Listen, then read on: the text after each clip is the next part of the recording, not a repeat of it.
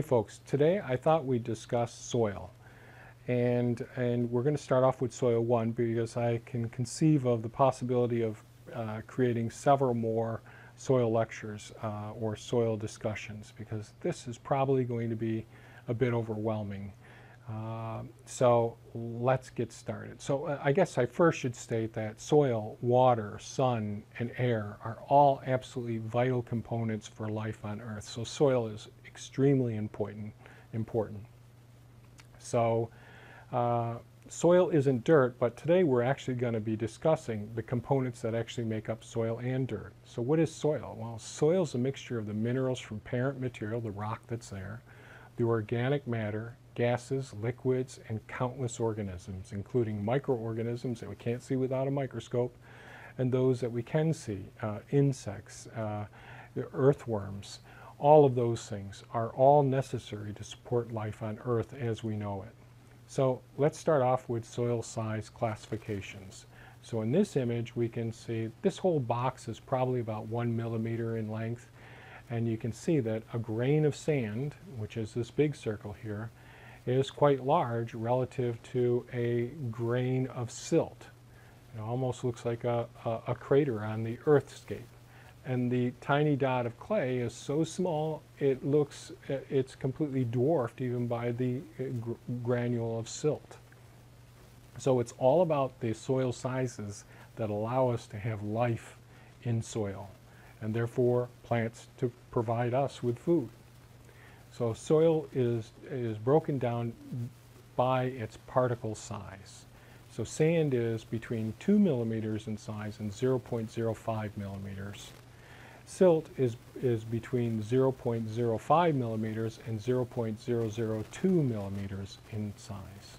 And then our clay, which is the tiniest of all, is less than 0.002 millimeters. Excuse me. So soil life really is dependent on the spaces. And the spaces, or the pores in the soil, is determined by the relative constituents, the combination of the sand, silt, and clay. So for example, solid rock makes a fantastic foundation. You can build a good, if you have a good rock footer, you can build good foundation walls and support a building that can last centuries. However, solid rock does not support life. So it's a porosity of soil that actually supports life. So let's discuss that porosity. It's a measure of the total pore space in a soil sample. It depends on the minerals that make up the soil, and it's a measure of the volume or percentage of the soil sample that we're examining. The space in the soil that can be filled by water and or air. It's the space of the soil that determines the soil's function. The dimensions of this pore space is what determines whether the soil can actually support life or not.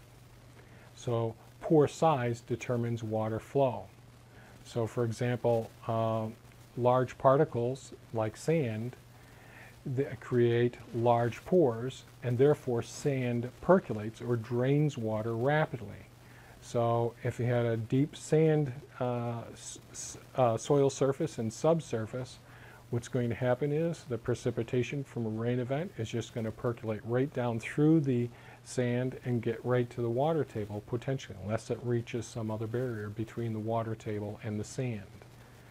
Whereas the pore size determines the soil's ability to hold and release water and nutrients, making them bioavailable to the microorganisms and the plants that are there, or the plant roots. So weathering.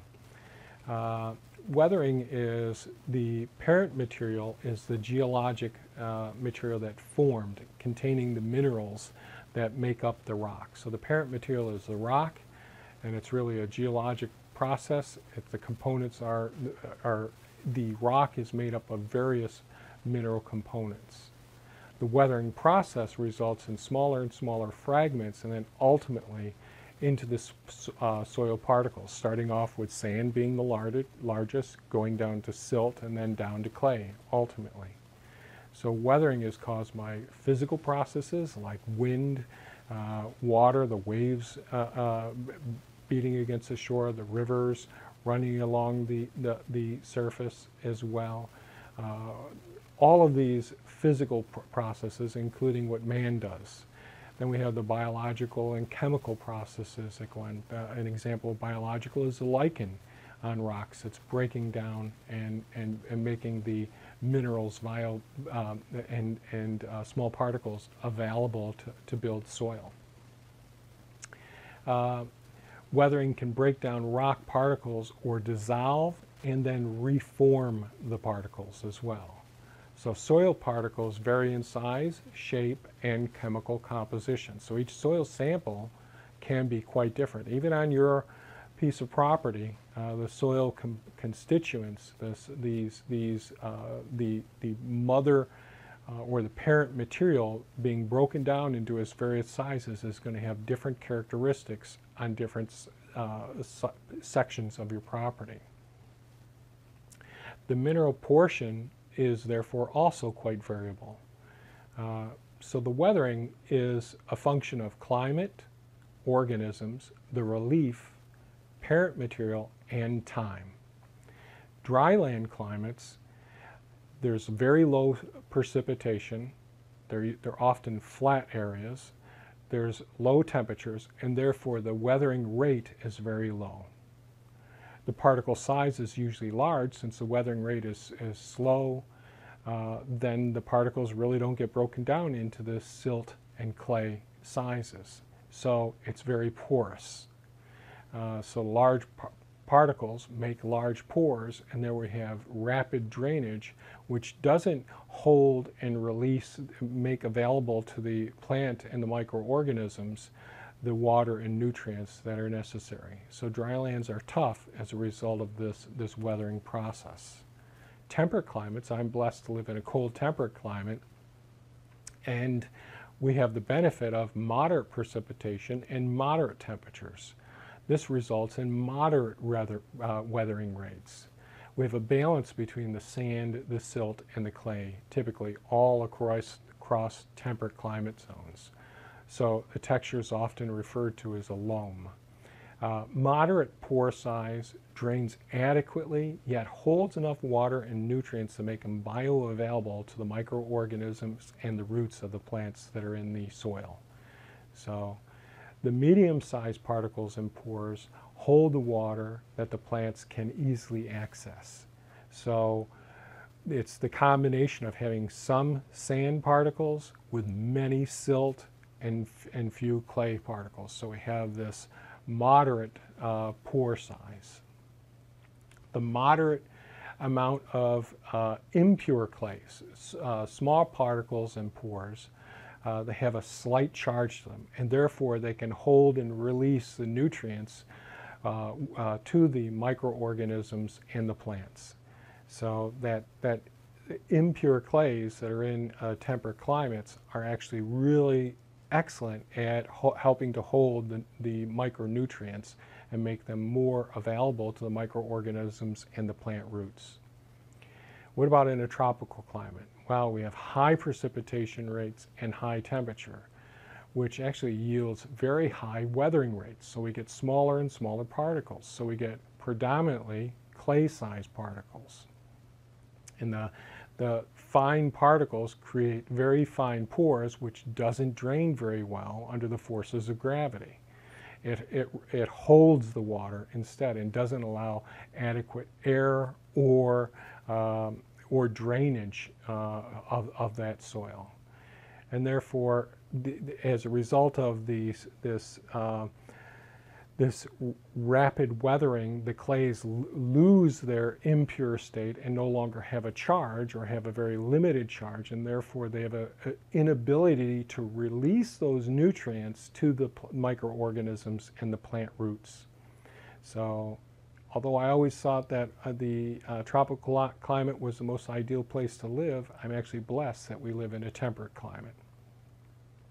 What about organic matter and climate? Well, in the dryland climates, organic matter accumulates very slowly because there's very limited water supply. It's an arid, very, very dry environment, so as things die, they don't decompose very rapidly. Whereas in temperate climate, we have moderate precipitation and temperatures, and therefore organic matter decomposes at a moderate rate. Whereas in a tropical climate, organic matter doesn't accumulate because of the high precipitation and high temperature causes rapid decomposition. Things decompose so rapidly that it's taken right up by the plants, and most of the organic material, the nutrients, are actually in the plant material itself above the soil. So what about the landscape soil, the bedrock and water position? It'd be ideal if I had a picture of this, but I really don't have a good picture. But if you were to take a slice through the side of a landscape and look at where the relative bedrock is, where the water table is in the area, and where the soil is. So the top soil is on the surface, going all the way down from the top of the hill, working its way down either a gentle slope or a steep slope, and then going down to the valley at the bottom, and where the water table is. So in the very, so if we do a cross-section analysis, we look at the soil surface, bedrock, and water table depth. At the hilltop, if we've got a really steep hill and there's a lot of erosion going on at the top and very little decomposition, well, we have a very thin soil surface. We hit the bedrock very quickly. When we go down, the soil depth is rather shallow. The water table is too deep for the plants to get there. So you really need those deep-rooted plants to get all the way down into reach enough water. And often, it's the large particle size which drains rapidly as well. So the bedrock lacks adequate porosity and doesn't support the life that we really need up there. What about the hillside? Well, if it's a steep slope, it's challenging to work with. The bedrock may be close to the surface, and the water can run off rapidly, and we can lose our soil, lose our nutrients, and lose the chances for the soil to work on it. Now, if we had a gradual slope side, that would be a very good place to do it. So if we have a gradual slope where we don't have the rapid runoff, we have soil depth that's adequate, we have the water table that's closer to the surface, well, then that can support life extremely well. What about at the base of a hill where we're at the water level, at the water table level? Well, the soil may be deep, but the water table is right near the surface, and water limits root depth. So because the plants need air access, they need the oxygen and the nitrogen.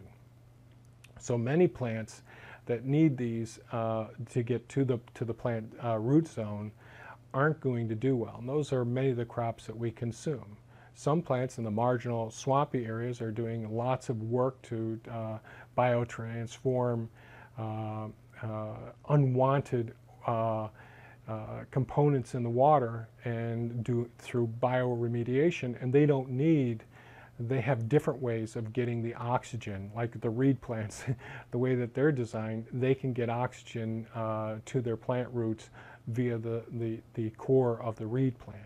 But most plants that we're looking to consume and plant for production for ourselves, they actually need the water to be able to drain from the roots so that they get enough air into the root zone.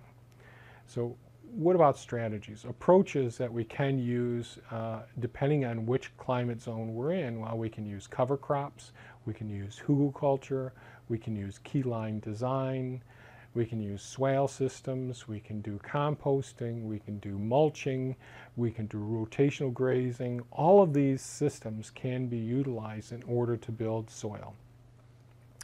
So with our dry land approach, what options should we be focusing on? So since it's the dry lands, we have very little precipitation. So it's best to utilize the lowest point in the landscape so we can optimize as much moisture retention as possible for the plants that are there. Focus on water catchment areas. The temperate approach is a bit different. So typically we have optimal climate for annual crops. And that's why industrial agriculture does so well in a temperate climate zone. However, where I live, because we have we're up in the snow belt and high rain area during the winter months, and we have relatively dry summers, well, what we want to do is build permanent raised beds so that the beds aren't too wet for too long during the springtime, and they dry out a little bit quicker as a result of them being raised, and therefore we have better crop production. We can get our crops in earlier in the season. What about the tropical approach? Well, they have poor soil nutrient retention. The nutrient cycling occurs rapidly at the soil surface or in the plant material that's there. So it's best to use perennial crops in tropical areas. Okay, let's talk about nutrient cycling versus nutrient mining. First, we'll discuss the way that we're dealing with our nutrient sources, our nutrient pools today, and that's nutrient mining. So in nutrient mining, we extract the nutrients from the soil pool or the nutrient pool. We grow plants, we feed animals and people. Waste is disposed of in landfills, it's incinerated. We have sewage treatment systems. Some of the materials end up in runoff. Some of it ends up as pollution, non-point sources of pollution. So our nutrient pools are being depleted, and we're creating all sorts of problems, including pollution and climate change. This depletion of the nutrient pools can't support further population growth in the future. Now let's talk about a different way of doing things, the permaculture way, nutrient cycling. So from the soil, our nutrient pool, we go ahead and we feed the plants through microorganisms, and those plants can feed the animals, including us. And then our waste products and our dead animals and dead plants can be broken down through composting via the microbes in the soil, decomposition, or we can do active composting piles. We can do mulching. We can use living machines, such as John Todd's living machines, doing bioremediation, phytoremediation, and mycoremediation, using fungi to break down the materials that we've produced. And therefore, all of the nutrients are returned back to the soil pool, the nutrient pool, thereby producing no waste, no pollution, reducing man-made climate change, and we're recharging our nutrient pools. Seems like a better way to go about things. So that's the end of our first discussion on soil. Hopefully there'll be a couple other topics, and we'll go into the various ways that we're making soil on site as well. So if you have any questions or concerns, please leave a comment down below. Please give it a thumbs up if you think this was of value to you, and please share with your friends if you will. Thank you very much for watching, and have a great day. Bye-bye, folks.